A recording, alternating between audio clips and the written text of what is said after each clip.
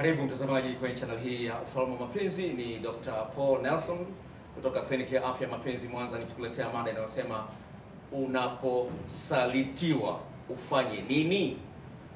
Unaposalitiwa ufanye nini? Ndugu mtazamaji wa channel hii, nimekuletea mada hii baada ya mfululizo wa mada mbalimbali ambazo zinahusiana na usaliti, lakini nimekutana na kesi moja ambayo of course kidogo inasikitisha, lakini vile inachekesha, ya dada ambaye amesalitiwa na mpenzi wake wa miaka 2.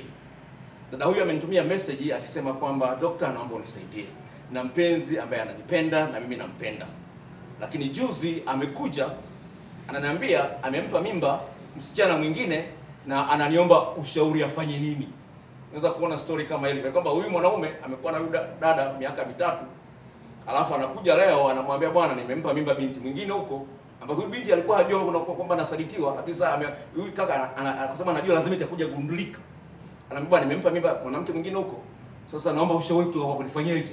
Unaweza kuona jinsi gani huyu dada ananiambia nimechanganyikiwa, yani sijui nifanye nini, yani najisikia vibaya, natamani kunywa sumu lakini naona haifai.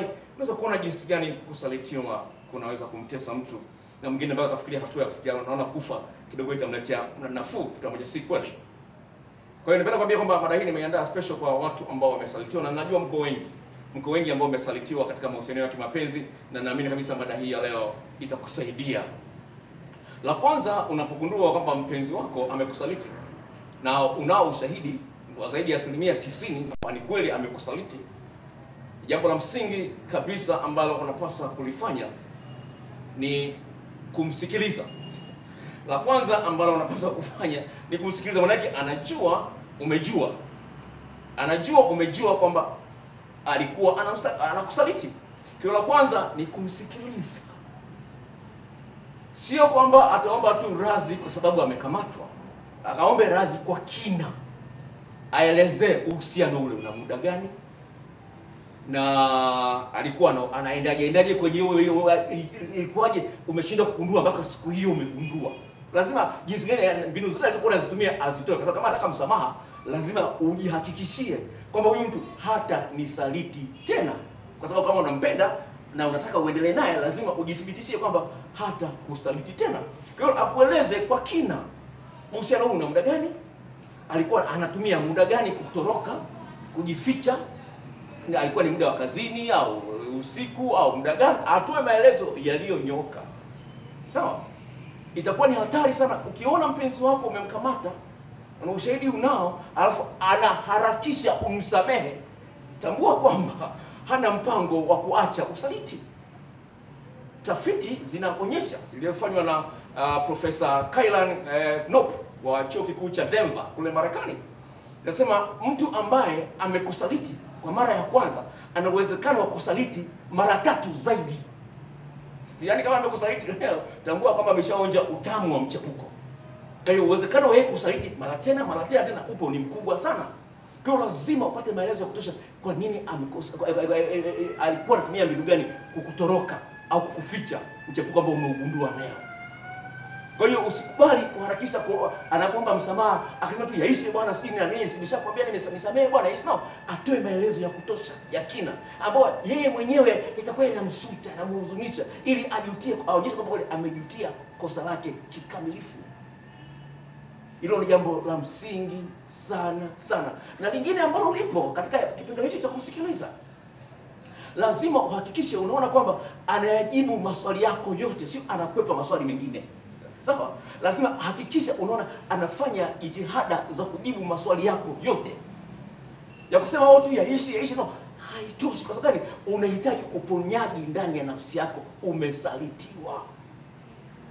Hilo ni la kwanza. La pili ambalo unapaswa kuliangalia unapokuwa umesalitiwa ni angalia historia ya huyu mpenzi wako. Angalia historia ya huyu mpenzi wako ili uweze kumsamehe katika pointi ile ya kwanza ambayo imekuja kwa sababu amekosea na ameomba radhi, umemsikiliza kweli. Ili uweze kumsamehe lazima uangalie historia ya uhusiano wenu ulivyo na huyu mtu aliyekusaliti. Angalia ni jinsi gani huko nyuma alikuwa anaonyesha bidii kweli ya kukuthibitishia anakupenda, na wewe kweli ukajisikia unapendwa. Nipenda nirudie hii. lazima, kwa sababu kuna mada nyingine ambayo inakuja hivi karibuni, kwa hiyo nisikilize kusema mapenzi ya dhati yakoje. Na kwa hiyo napenda nakupa kama utangulizi. Kuna mada nyingine, kwa hiyo kama hujajisajili biashara hii, kuna mada nyingine kuja mapenzi ya dhati yakoje. Kwa hiyo lazima uangalie kweli alikuwa na mapenzi ya dhati, ina kasoro ni hii pekee yake tu ambayo imejiingiza sasa hivi. Lakini ukiona huko nyuma ana historia ya makosa, ya madhaifu, ya jeuri, ya ubishi na vitu kama hivyo, tambua kwamba huyu mtu hana mapenzi ambayo yataushibisha moyo wako furaha. Kwa hiyo kumsamehe utakuwa unafanya kosa kubwa sana. Sawa? Kwa hiyo kumsamehe mtu ambaye huko nyuma alikuwa amezorota, penzi lake limedorola. Sio sema bado nampenda, sijui na nini. Kama unapenda hela zake, unapenda uhandsome wake, sawa, lakini utalia tu kwa mbele unakwenda kutokana na tafiti ambazo zimefanyika miongoni mwa wanandoa 5,000 kwa nchini Marekani. Sawa? Kingine ambacho kipo, katika utafiti huo, katika utafiti huo umefanyika na Profesa Kailan Knop. Anasema hivi, anasema vile vile mpenzi wako uliyenaye sasa hivi akijua kwenye uhusiano ambao ulitoka, yani kabla yake yeye, akijua kwamba mpenzi wako wa mwanzo ulishamsaliti, akijua tu, uwezekano wa yeye kukusaliti ni mkubwa pia. Kwa hiyo unasema mpenzi wako sawa, hujausaliti bado, lakini akijua tu kwamba mpenzi aliyemtangulia ulishawahi kumsaliti, uwezekano wa yeye kukusaliti unakuwa ni mkubwa. Unaweza kuona ni jinsi gani usaliti unakuwa kama vile chain, kama mnyororo. Kwa ni jambo la msingi sana uangalie historia ya mtu. Kama alikuwa kweli anajiteka katika maeneo mengi katika mahusiano yake ya kimapenzi, unaweza kuona jinsi gani kweli nikimsamehe huyu mtu kweli anaweza akajirudi, nitamsaidia. Kwanza ameisha toba, amekuwa mwazi, na kweli unamwona kweli ni mwanadamu amekosea, utamsamehe, lakini ukiwa na matumaini kwamba no, hili ni kosa moja katika mazuri mengine 10 yaliyotangulia. Kwa hiyo ila 11 kuja viache na matumaini Mwenyezi Mungu atanisaidia, atabadilika. Hilo ni jambo la msingi sana kuliangalia ili uweze kumsamehe na ukaendelea. Lakini lingine ambalo lipo unapaswa kulifahamu pale unapokuwa umesalitiwa. Unapokuwa umesalitiwa, lingine la kuliangalia la msingi sana ni msamehe, lakini usisahau. Naomba usikize. Msamehe aliyekusaliti, lakini usisahau kwamba alikusaliti. Kwa nini nazungumza hivi? Wataalamu wa sayansi ya mapenzi wanasema kwamba pale unapomsamehe na ukasahau, unajiweka wewe katika eneo la hatari sana. Utakuwa makini. Uwezekano wa kusaliti upo. Wakasema, mtu mmoja akatumia mfano akasema kwamba uwezi ukamfanya chui mwenye madoadoa meupe na meusi akawa na rangi moja, hiyo nyeupe peke yake au nyeusi peke yake. Kwa hiyo huenda hiki kitu kiko ndani ya nafsi yake. Nakutana kesi nyingi sana sasa hivi za wanaume kwa mfano wanaosema kwamba nashindwa kuacha usaliti.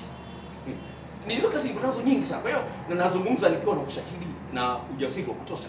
Kwa hiyo msamehe, lakini usisahau.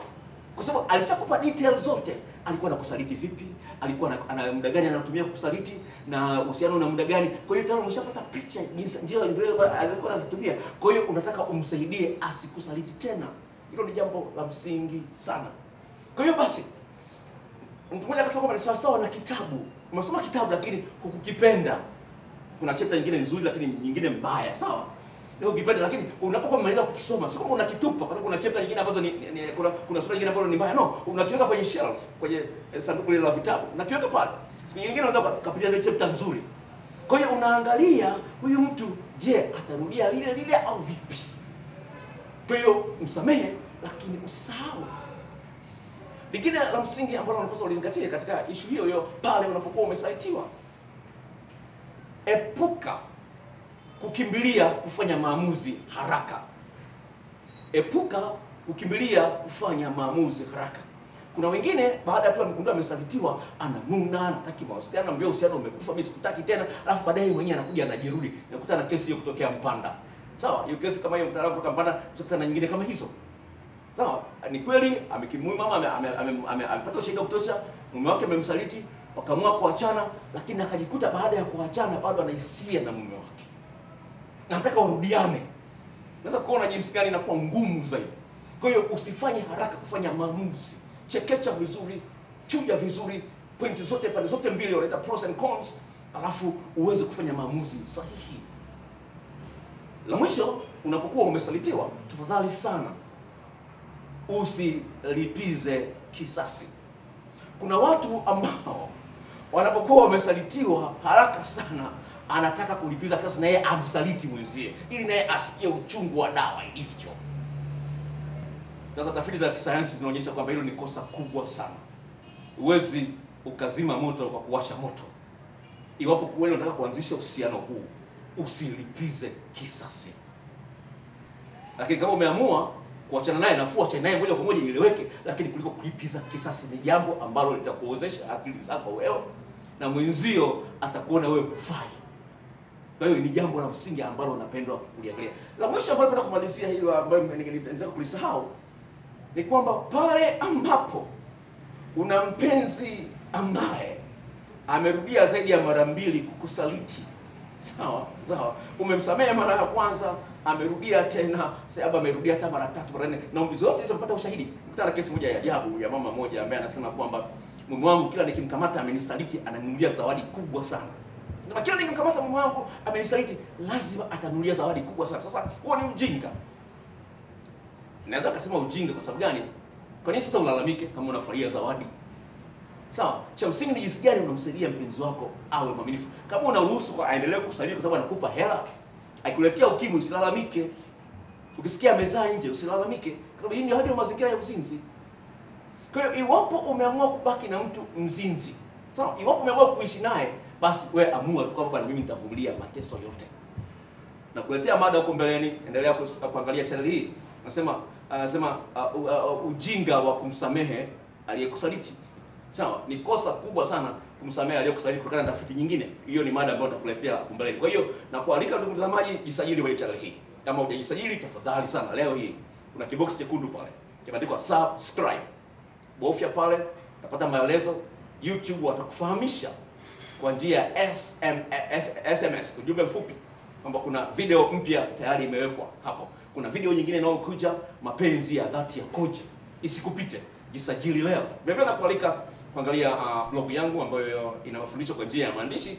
Inaenda kwa jina la Mfalme wa Mapenzi, www.mfalmewamapenzi.blogspot.com. Nakushukuru mtazamaji kuchagua channel hii na kusikiliza channel hii. Endelea kufuatilia mada mbalimbali ambazo ziko kwenye channel hii. Ukitaka kuangalia mada zilizopo unaweza kuziangalia kwa muda mwingine tofauti na huu ambao unaangalia sasa hivi. Type pale juu jina ambalo linabeba channel hii ambayo inaitwa ni Paul Mwaipopo, P-A-U-L. Usiweke Paulo, ni Paul Mwaipopo. Alafu utaziona mada zote zinakuja, nitakulia picha yangu pale juu, au zinakuja mada zote. Kwa hiyo unachagua mada gani uweze kusikiliza, au unaweza kumwambia mpenzi wako asikilize, ukashare naye ili aweze kujifunza mambo ambayo unaona kwamba kidogo yameanza kupungua katika uhusiano ulionao. Mungu akubariki na kutakia maisha ya mapenzi yaliyojaa furaha tele.